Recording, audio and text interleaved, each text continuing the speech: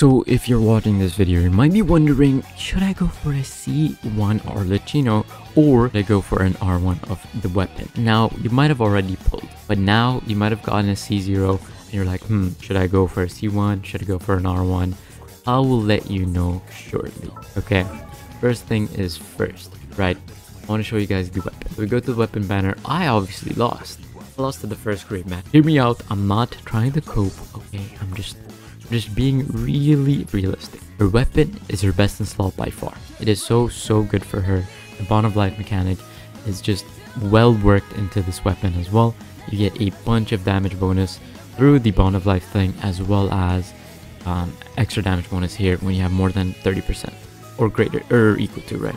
This is obviously her best in slot and it makes the weapon look fantastic. If you want to go for this weapon, it's not even a bad choice. The thing with this weapon is that it will be stuck on Arlecchino.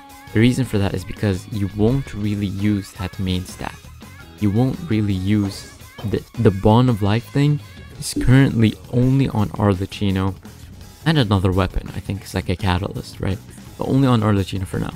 You can't really use this on another individual until another bond of life polearm user has the same thing. You might benefit from base attack and crit rate, right? You might be like, okay, that's kind of universal, you can use it on another character. They could use it, they could use the base attack and the crit rate, and for that, I'm gonna say you're not wrong. But if you're gonna do that, might as well just use the Primordial Jade Wing Spear. The same crit rate as Crimson Moon. It's the same thing. The only difference is that you could actually use the increase of attack here on the main stat, versus you can't use the Bond of Life thing or any other character. And that is a massive thing to think about when going for a weapon.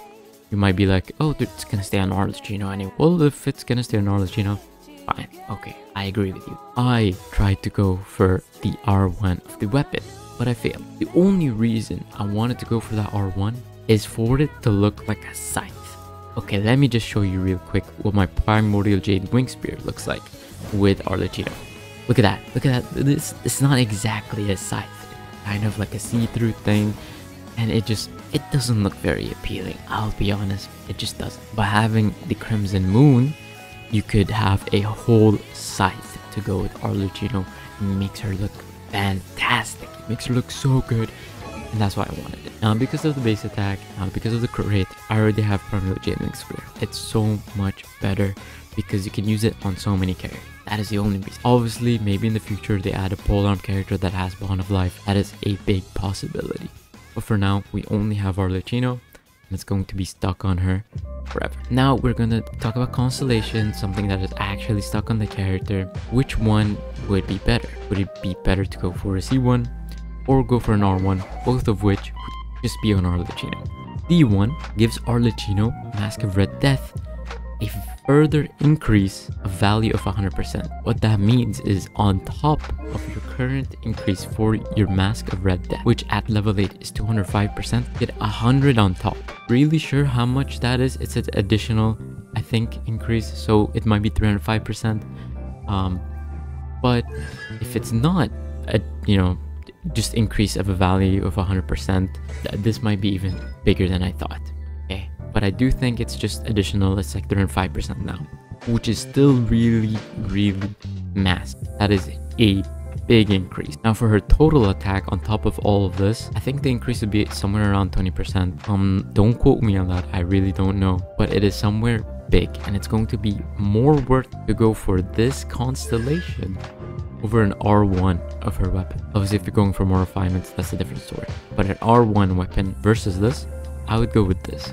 Not only you get that big 100%, you also get some interruption resistance. I think this might be more worth to go for over her R1. And that says something. That means you could go for a Jade Wing Spear and then C1 of this, and you would already have a better Arlecchino than an R1. That is crazy. That is pretty good. That means you could use a lot of weapons. That's all I'm saying. But you'll miss out on something. You'll miss out on how great the scythe is gonna look. But that's okay, because your C1 just makes up for it. It makes it really strong. Okay, obviously I could talk about the other constellations being really good, like C2 and C3, You get a normal attack increase on C3. C2 gives you 900% of her attack is AoE for one of like her ultimates. And then yeah, C6 is just broken. Let's just not talk about that. But yeah, C1 really good on Arlecchino. Personally, I tried going for the R1 just for the aesthetic, and that's it. But what I would recommend is going for a C1 over an R1 if you only care about how well it works with Arlecchino and how good Arlecchino can be. That is the only reason. But if you want aesthetics, you want Arlecchino to look cool, go for the R1. But yeah, that is pretty much all I wanted to talk about. Let me know what you guys think in the comment section down below. Do you agree with me? Do you disagree? Let me know. Subscribe to the channel, like the video. I'll see you guys in the next video very soon.